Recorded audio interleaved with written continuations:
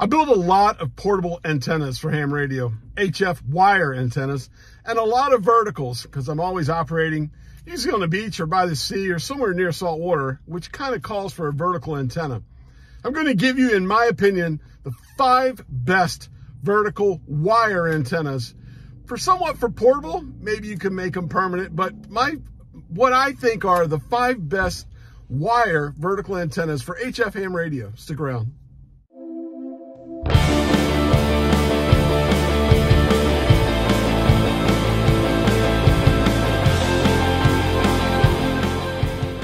Vertical wire antennas.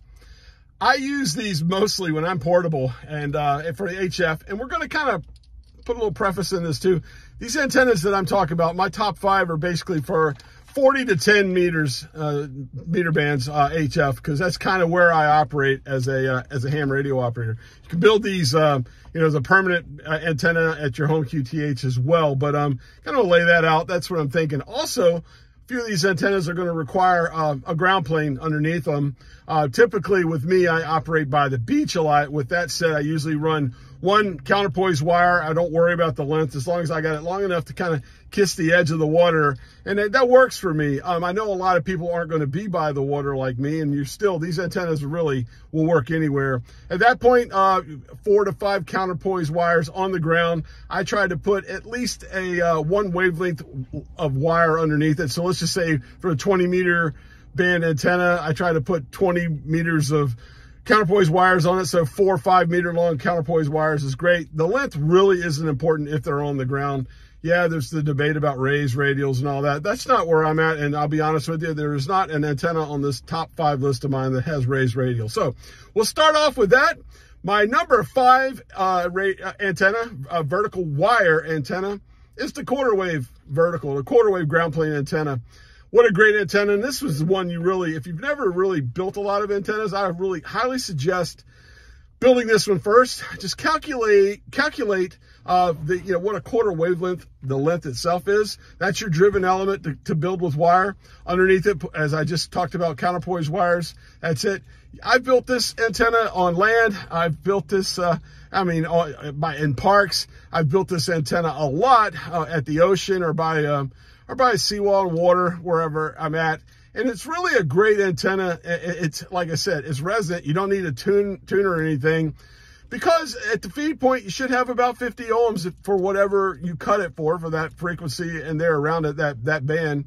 I usually try to cut for the middle of a let's say if I'm going to build it for the 20 meter band, a dead center of the voice where I'm operating is where I cut these for. And I build these. I highly recommend this be your first antenna if you're a new ham or new to building portable wire antennas. Now, you can build these using a 1-to-1 ballon. I've done that. Or very simple and cheap, you can get a banana clip. That's what this is.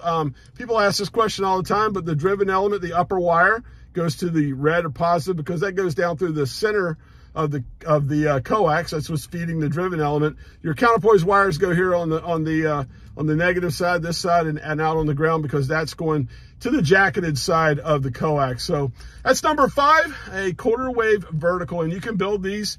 I've built them for 20, 15, and 10. You can build them for 12, any band you want to. I do have a pole big enough to build one for the 40 meter band. My 10 meter DX Commander pole will do that. I need to get out and do that. I've never built one for 40, but for 20, that's a great DX antenna for the daytime, evening, afternoons. It's a great antenna for that. So that's number 5, the Quarterwave Vertical antenna. Number 4 is going to be more than one antenna. We're going to call this a random wire vertical. With the random wire vertical, I'm also going to throw in the Ribicoff antenna and the 17.5 with that as well. What I'm calling the random wire antenna is basically a multi-band antenna for vertical that's kind of made so you can operate it on different bands. They do require a tuner of some sort or an ATU. So a lot of times I get the question, 9-to-1 or 4-to-1. I'll go through that. Typically, I've built these, and one of my favorites is the 29-foot vertical antenna. And with that, that's 8.84 meters, the 29-foot. With that, that's a 9-to-1 unknown. Feed point impedance usually needs a 9-to-1 on that. That's a great antenna as well on 40-meter band. I've used that on 40 and 20. I mean, you can use it on any band. It'll tune with that 9-to-1 with a good tuner. I use my Zygo G90, which will tune anything, but that's a very popular antenna and a popular length, because with the 29-foot or the 8.84 meter antenna, you can use a 10-meter pole like the DX Commander pole. I've built this antenna on a lot of beaches, and it's just it's a DX machine. You can also build in that same with the 9-to-1 as well. Two other antennas that I've built is the 35.5 foot random wire vertical. That's 10.8 meters. You need something a little bit more, maybe the 12-meter a pole to do that. You know, take the wire to the pole and use that. And I've built the 41 foot. That's 12.5 meters. The 41 foot vertical. Another 9-to-1 vertical random wire antenna. I actually spliced a couple different poles together, and it was like blowing in the wind, but I got 41 feet of wire in the air, and wow, that one really was a great performer, especially on 40. I even used that on a 60-meter band. So with that same family of random wires, the two other antennas are the Ribicoff, which is a 25-foot, or that one is a 7.6 meter long antenna, or what I call the 17.5, which is a 5.33 meter long wire antenna. These both of these use a 4-to-1 unknown, because somewhere in the neighborhood of 200 ohm feed point on the bands, like especially like the Ribicoff I've used on 40 with some success. 20, 17, 15, 12, and 10 with the Ribicoff was also good. 10 was like amazing with the Ribicoff antenna. The 17.5 just as well. 17.5 from 20 to 10, and it's real close to being a 5/8 wave antenna for the 10-meter band. So really good antennas there. Another, you know, more of what we call the random wire. So I'm going to call the number 4 of my number 4 vertical wire antennas. The random wire antennas are basically, we'll say, non-resonant verticals that you can bring in and tune with a tuner in either a 9-to-1 or a 4-to-1 unknown. We'll call that number 4. Number 3 is kind of close to one of those. Number 3 is the 5/8 wave vertical. 5/8 wave seems to be the point of the best takeoff for DX. And if you got a vertical, you're aiming for a low takeoff angle, and the takeoff angle of a 5/8 wave antenna is almost perfect for working DX and for skip and that type of thing. I've only built this antenna for the 10-meter band, and using 5/8 wave length long wire for the 10-meter band. It's I use a 4-to-1 unknown and didn't need a tuner. It had pretty good SWR. This kind of varies depending on what band you want to build one for, how much, how big of a pole and how high of a wire you could get it up there if you could get one for 15 or maybe the 20-meter band. It seems to be a little bit of a matching issue with that. I guess you could use a 4-to-1 in an ATU, but if you want one and not use a tuner, there's different forms of impedance matching there at the feed point. But I tell you, for a 10-meter band, the 5/8 wave length wire on a pole, and you could use a simple, like a smaller, I use my DX Commander 7mm pole. Those poles are great and work well in that length. And I tell you what, it's an amazing DX with a 5/8 wave vertical, which I will say is my number 3 favorite wire vertical antenna. Number two is a vertical dipole. I love vertical dipoles. I built vertical dipoles for the 15-meter band. I built them for the 12-meter band. I built them for the 10-meter band. I don't quite have enough stick or pole to get up there. I just haven't done it to build a vertical dipole for the 20-meter band. But I know when I get a good vertical dipole up in the air for 10, with low power, I made some great contacts with a vertical dipole antenna. And that's another antenna where you don't need a ground plane with that antenna. You just get that up on the stick if you don't have a lot of room around you. Let's just say what I like to do, I pull up in my Jeep and put the pole on a holder that I put, like a flagpole holder I drive over with my tire, and put it up in the air and run it as well. Usually a 1-to-1 balun at the feed point there for the vertical dipole.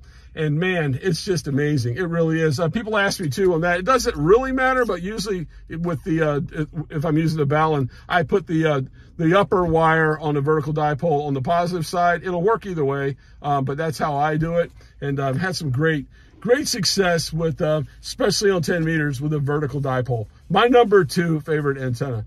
My number 1 favorite antenna for vertical wire antennas, nothing beats this to me. The best antennas I've ever built is a Halfwave Vertical for, I'd make them for the 10 meter bands, and I've also built Halfwave Verticals for 15 and for 10. The 20 meter band Halfwave Vertical, oh my gosh, I've had some of the best DX I've ever had. I will get out on the beach in the mornings, early in the mornings, with a Halfwave Vertical, with that thing in the air, 49 to 1 unknown. Or I have another one that has a matching box that I got from M1 ECC.